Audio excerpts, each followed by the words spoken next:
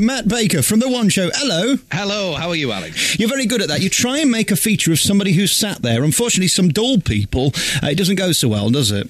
I don't know. I haven't come across any of those. I liked it last night because you... well, let me try and see if I can recreate the moment. The Gok 1 thing. Yes, Here it was we go. Gok. Gok. Gok. But your timing was a bit off, if you don't mind me saying, Matt Baker. Yeah, we don't over-rehearse, you see. That's the key. You rehearse at all, do you? Keep it fresh. I want to be you. Let me tell you why. Everywhere I go, the women say he's a nice bit of trouser. Congratulations. Thanks. I don't know what to say to that. Is that what you want in life, Alex? Yeah, it's something I've never had. Honestly, maybe change your change what you want in life. Well, no, I've just been reading out. We did an article on obesity, you see, at 10 o'clock, and I was reading that the worst case of man boobs in the whole of the UK are here in Leeds, and I'm thinking of having a reduction myself. Okay. Is it something you can recommend? I would say hit the gym first, continually, and then see what happens. Put the effort in, you'll get a lot more out of it. Is that right? Honestly. Trust me, it's worth it. Has this been the best year of your life? It's been a good one. It has. It's been very busy. To be honest with you, I haven't had much time to reflect on it because everything's been happening very, very quickly. I mean, I have to say Strictly was absolutely incredible. It was everything that you would ever hope it could be. And I thoroughly enjoyed it. I thrived on the whole kind of just the challenge of trying to learn routines so quickly and then, performing them on the Saturday Night Live in front of, lots and lots of folk. And I thoroughly enjoyed it. I finished that and went on to do the tour. I've been doing Countryfile throughout the whole lot, which was pretty challenging, to be honest, to try and keep everything going. And now I finished on Sunday in Glasgow, and then got the flight down on Monday morning, and we sat straight on the One Show sofa on Monday night. So it's been a bit of a whirlwind, to be honest. I'm surprised by your answer, because I thought you were going to say, absolutely, I've never had a year like this. What year was better then? Do you know, I've ever since I was a little boy, I've really kind of pushed myself to do what I want in that year, and if you set yourself personal challenges, and if you then achieve them, then I guess you have a good year. But I've had wonderful years. I mean, Blue Peter was amazing. I mean, every year on Blue Peter was extraordinary. You walk into the office and say, I fancy flying a jet this week, and they go, all right then, and you do that, and you travel the world, you meet some incredible people, and then and I've kind of just carried on with that, really. It's the same on this show, by the way. Just the other day I said to the producers, I said, could we do an article on sausage rolls? They said, yes, go into Leeds and stop at Greg's. You see, it's the same kind of thing, isn't it? Exactly. Exactly. Get an idea and follow it through. It's the best thing ever. I think the reason people like you look like one of us. Do you know what I mean? You ask nice questions. You don't seem to have your head up your backside. Has that always been important to you, to kind of keep your feet on the ground? Yeah, I think so. I mean, to be honest, I don't really like offending people, and I just like finding out what makes people tick, and I just enjoy folks' company, to be honest. And I think it's kind of stems from growing up in the northeast, and being growing up in a farming community and all of that, and just enjoying life, I suppose. Like you were saying before, you're enthusiastic about the stories and the things that you're covering, and you want to find out about them. I think it's I am actually interested in the things that I do, and really with the programs that I've chosen, I've only ever gone for those that I'm close to or I feel strongly about, and therefore you can bring I suppose a bit of yourself to it, but also be intrigued about what the topics are. I think in this business it's half alchemy, half timing, and the other half, if there are three halves, your personal talent. I mean, it was just lucky that you happened to fill in for a while at a time when the show was falling apart, and you did a great job, and you came across with warmth. A lot of things. For me, people often say to me that I'm lucky in this, that, and the other, but actually, I believe that luck is a lifetime of preparation for a moment of opportunity, and if you're not ready for it, it won't happen, and those things will just pass you by. But if you have put some work in and you've done something and you're ready for it, then you do create your own opportunities. But you're absolutely right. And I tell you what, they've had some doozies on that couch, haven't they, trying to fill in? I tell you, it didn't go well for everybody, did it? Well, I can't comment on that. Is it fun being live every night on TV with big stars, and does it ever become normal when they know who you are before you shake their hands?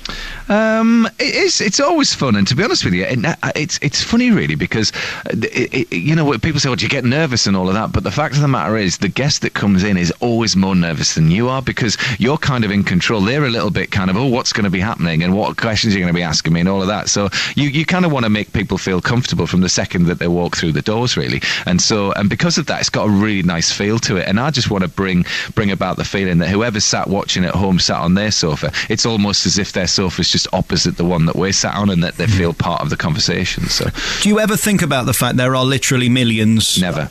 No, never. I mean, you can't really, to be honest. And that's something that stems from Blue Peter. I always only ever used to think of one child sat there on their knees in front of the telly, and you're just sat, chatting to them, and that's how I always feel. Because really, your audience is never more than 3 or 4. If you think about a household, it's only ever going to be a lounge full of even a maximum of 5 people. So if you can, there's less people watching at home than there are actually in the studio, if you think of it that way.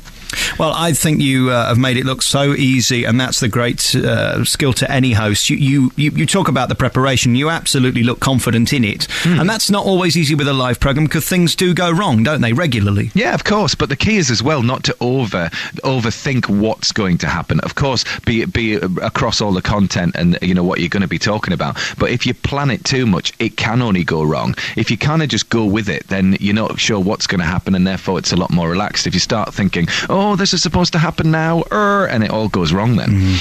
Had a big row on the breakfast show this morning with Martin and Catherine, because I was talking about you, and I said you'd got an interesting face, and Catherine went very defensive because she thinks you're delicious, and she said you got lovely teeth. I thought that's a strange thing to say about somebody, isn't it? Do you know, the ex-editor of Blue Peter used to say that I was handsome ugly.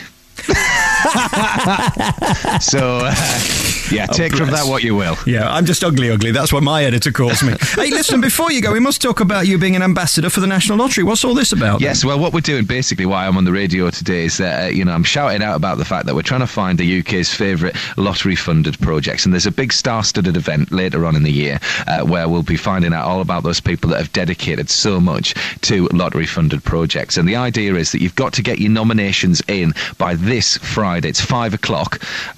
So that's on the 18th. And so if you've got a connection with any lottery project, or you know of anything in your area that you think deserves a bit of recognition, then all you have to do is go and log on to www.lotterygoodcauses.org.uk and then nominate that project, and hopefully they could be part of this massive night that's going to be happening later on in the year. Very good. You're new into the job. Who's your dream guest to be opposite you on the couch? It's a good question. Do you know, loads of folk, to be honest. I've met the Queen 3 times, but also in her environment. I think it'd be nice to see her sat on the One Show sofa. Come on, get a hold of yourself. I know you're up there with the best, but the One Show ain't getting the Queen for an interview. Come on, don't be silly. Well, watch this space. You never know. We should get her on to find out what her outfit's going to be like for Will and Kate's wedding. Maybe that's the quirky twist. The one. I think you could get that. You two. You could get William. I can see them doing that. That's possible. Do you know, I play a bit of polo myself, so that might be the little thing to kind of entice him. There's your in-line. Yeah. And what's your day like now then? We're coming on 10 to 11 now. What happens next for you? I'm going to talk to a few more radio people all about these wonderful lottery awards, and then then I'm going. Listen to this. I'm off to a seminar. Right, this is really funny. Off to a seminar, and it's called The Art of Interrupting Graciously. Is this a BBC thing? Yeah, it's a BBC thing. Fabulous. Yeah. I ought to go on that because I just butt in. I just can't be bothered to wait. I think time's too short, isn't it? It's funny, actually, because on that point, you see, I just did it then. I just did it. Did you know it? Yes. On that point, and then there you are. So the One Show's on. I tried to get in there and you carried on talking, you see. That wasn't very gracious. I've just done it to you. Oh! Hey, listen, lovely talking to you. Can we do this properly? Because I've got so many questions to ask you. Right. And we haven't had any time. The One Show's on tonight. All right, enough for it. It does get on your nerves that after a bit, doesn't it, to be honest? The One Show is on tonight, and that'll be 7 o'clock, and you can find out more from the National Lottery people. What's the website? It's www.lotterygoodcauses.org.uk. Would you say hello to Catherine? She thinks you're lovely. Catherine, hello. How are you? Is Catherine there? Is she not replying? No, she's in the bus. She's gone home. She does the breakfast show. Oh, all right. Okay. Nice to talk to you, Matt. All the best. Good luck on your conference. You'll need it. Ta-ra. Alex Belfield in the morning. BBC Radio Leeds.